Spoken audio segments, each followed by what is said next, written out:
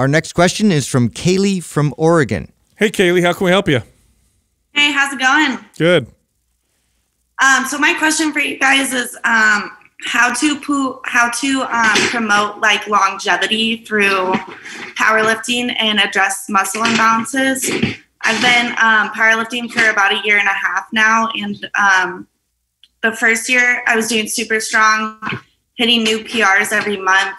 Things are going great, and then within the last 6 months, I've had 2 or 3 different issues that have either caused me to stop training for an extended period of time or have to completely change what I've been doing.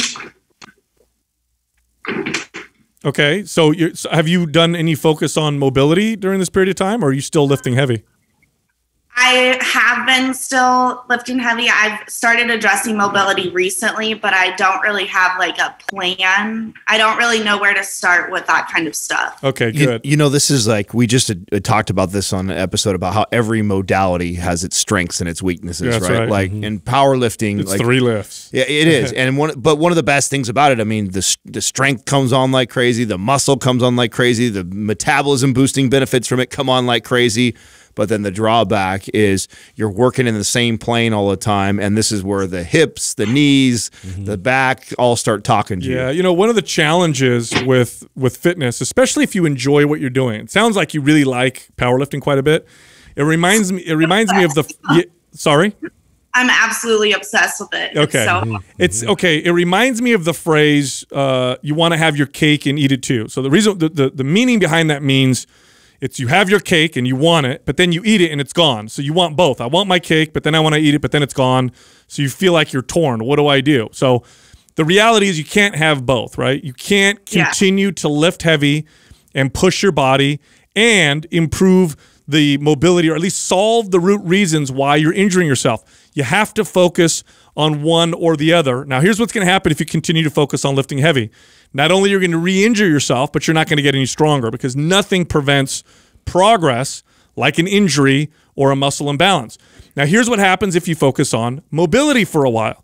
Will you lose some strength in your core lifts? You will, but you'll dramatically improve your mobility, potentially solve the root reason of why you're hurting yourself, and then you'll get stronger faster than you did before and surpass what you were doing before. So this is all part of the plan, and it's going to require you to move away from the thing that you're so passionate about.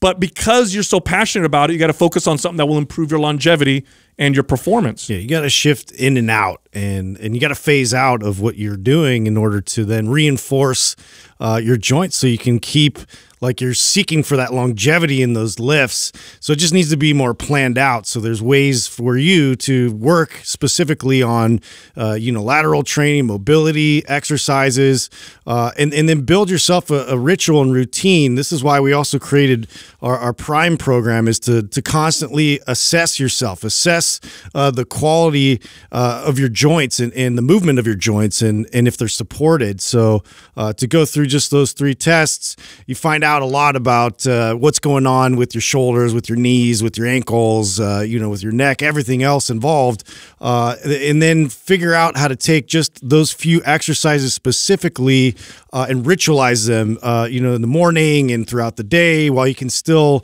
get back to your main core powerlifting lifts. Kaylee, have you followed the free webinars that we've done? Oh, she froze. I was like, yeah. Okay. That happened to me twice today. Yeah, well, she'll hear this anyway. So I know where you're going. I think she should go to our mapsprimewebinar.com, follow the webinar, see where she's finding any imbalances.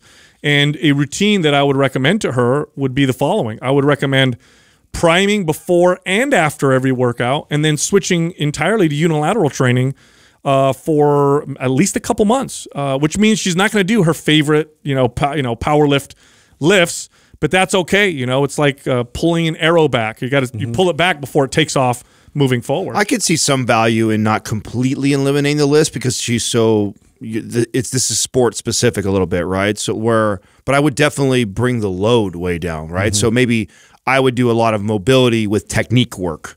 So I'm never going to be moving above 50% of what I can handle.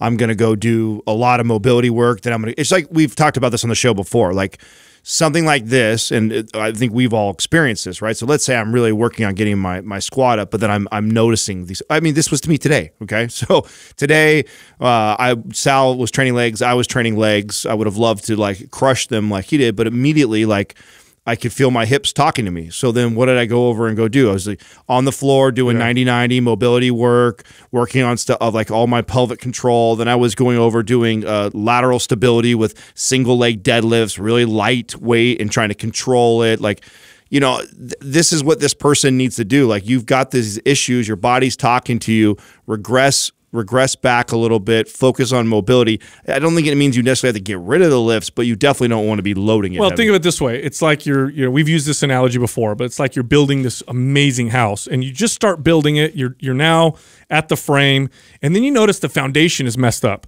Do you keep building the whole house?